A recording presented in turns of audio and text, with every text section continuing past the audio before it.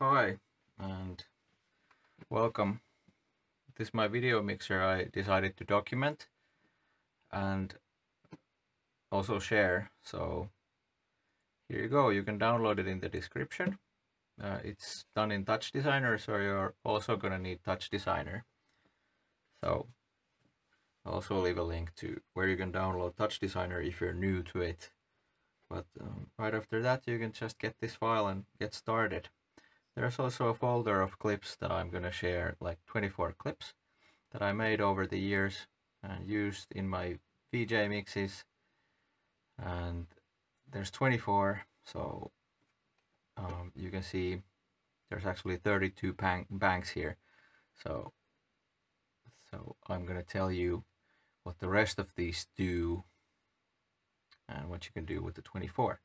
So when you fire up the file, you should see something like this. You got the clip banks here, so all of the folders videos are on each side. Then in the middle you got blending modes, and then you got some faders here for each channel. So this is channel 1 and this is channel 2. But let's get started by choosing the source folder. So if you downloaded my video folder, you can find it on your computer from here. So it might be on your desktop or something. I have it over here, so I'm gonna go into it and choose that folder. Then I gotta hit refresh to actually access the videos inside. So over here you see channel 1,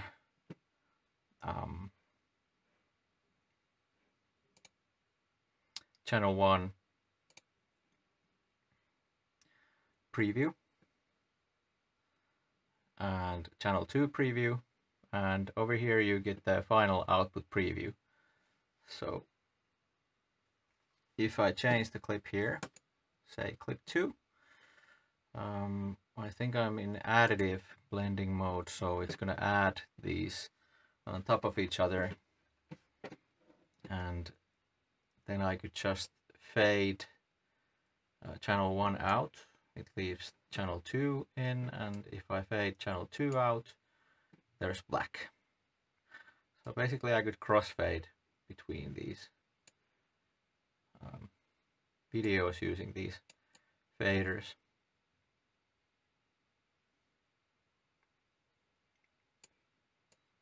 And this is a prototype. You might wonder why I didn't have just one crossfader for these clips. Well, I'm kind of testing this out, and I've been using this for a while now, and mixing like this has been all right. I like to overlay videos on top of each other, so I might change this later. I don't know. However, if I change the clips, I could test out the blending modes. So I got brightest, which is a bit different than additive. I can't really see the difference now. There's darker, and there's glow. I like to use this one. There's Luma, minimum, overlay, and then there's switch, which does what it says. It switches around these two layers and changes the behavior of the blending modes a bit with that. So for example, in glow blending mode, you can see the difference.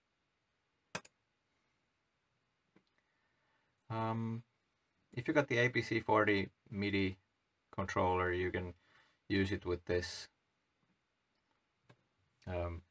I might make a tutorial about it. It's still, I need to work on it some more, maybe. But anyways, you can just hook it up and use this mixer with that as well if you got the APC40. So then you can get access to, for example, a lot faster mixing of videos as well. APC No, not APC40. I was talking about APC40, but I meant APC Mini, the Akai APC Mini MIDI controller. It's been serving me well for the past few years. Okay, so that's the mixer part of it. You also got the FPS here, so you can see if your system is lagging. Of course, if you got the non-commercial version of TouchDesigner, the resolution is limited to 2080 by 1280 by 1280. So it should be reasonably fast on even slower computers. Then over here you got the window output. So if you got a projector hooked up, you can just click here and it should open extra window for your projector. And then you can close it by hitting close here. And then under here you got the record buttons. So what these do, they record the output preview, or actually the output is recorded into these banks, which are then saved into the folder till the very end, based on how you have named your clips. So I use this Japanese character to mark these clips to make them fall in line and be at the end of the folder list. So for example, if I want to record this output, I can just hit record 1 and it's gonna stay red while it's recording, and then I can quit recording by pressing it again. And now I should refresh, and let's see, clip 25 should be, yeah, it's the output recorded. So there's the mixed video recorded in the bank. So that's the idea in this mixer. So you could combine videos and save them as new videos on the fly. So while performing, you can make new content based on the clips you have. And then there's bank 2. So for example, if we choose this clip and mix it with let's say brightest blending mode, maybe switch it around. Yeah, then we could hit record on bank 2.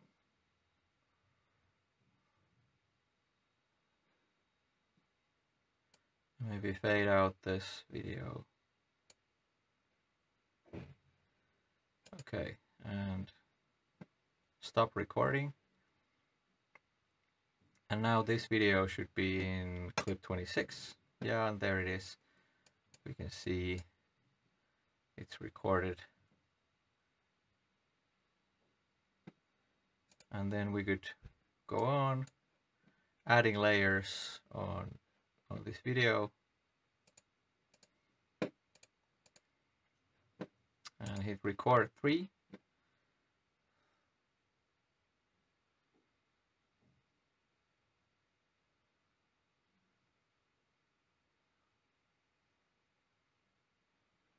Stop recording, and let's see, it should be in clip 27. Yeah, I didn't even have to press refresh, but it's a good procedure to press that so you get an update on the clips.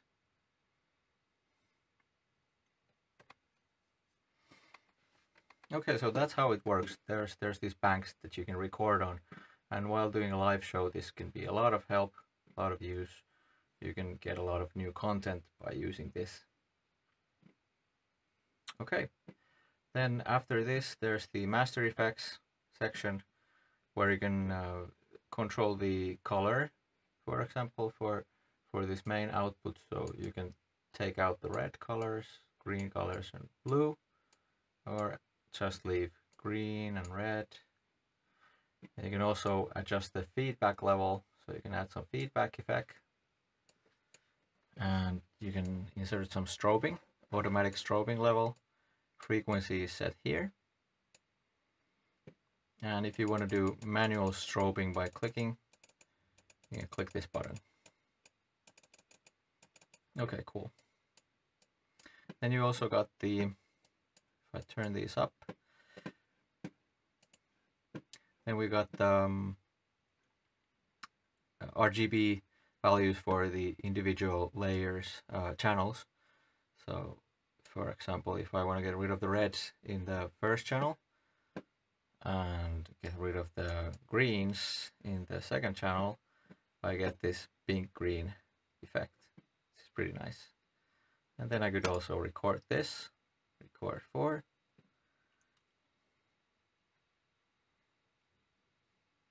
Add some feedback maybe.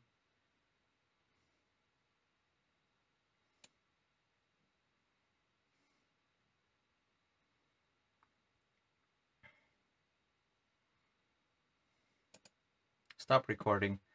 Let's see where it went. Hit refresh, and it's clip 28. Yeah. I can resume my colors, and I got this nice mix composite video out.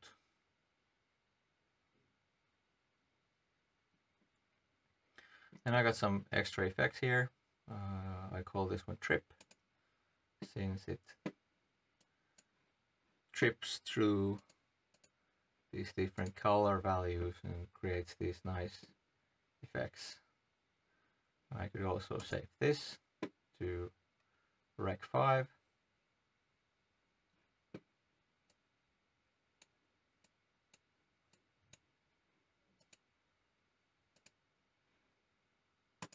Let's see, hit refresh, and maybe it's, yeah, it's 29 now.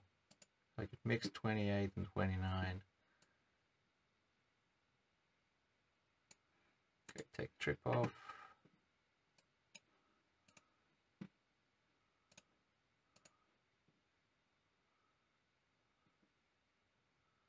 Pretty nice. And again, I could build upon this, take some of the feedback off maybe.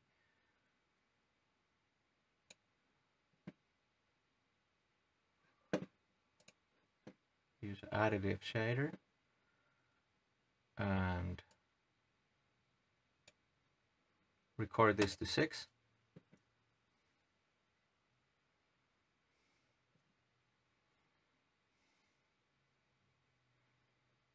Stop recording, refresh.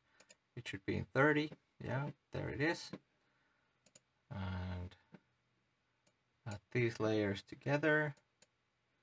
And then there's the pixel sorting. Pixel sorting effect original by DBraun. I'm gonna add a link to their GitHub page. If I click this on, I get this nice GLSL based pixel sorting effect. So that's really powerful. And then I could also record this one to say bank 7. And you can always record on top of these, of course. If you recorded something, you can just re-record it. So part of the inspiration came from Tim Exile and his flow machine for this. I love Tim's work. Okay, so that's there. Let's refresh. And let's see, clip 31. Yeah, there it is.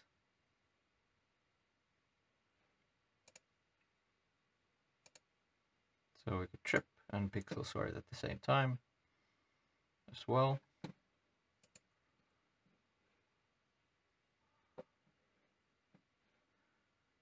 Gets a bit trippy.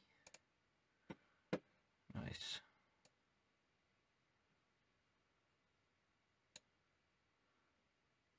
Okay, so that's how it works. I hope you enjoy this. mixer and build upon it. I really hope you do. And if you build upon it and make something with it, just drop me a line, send me a message, and let me see what you got. I'm real interested where this might go. Okay, thanks.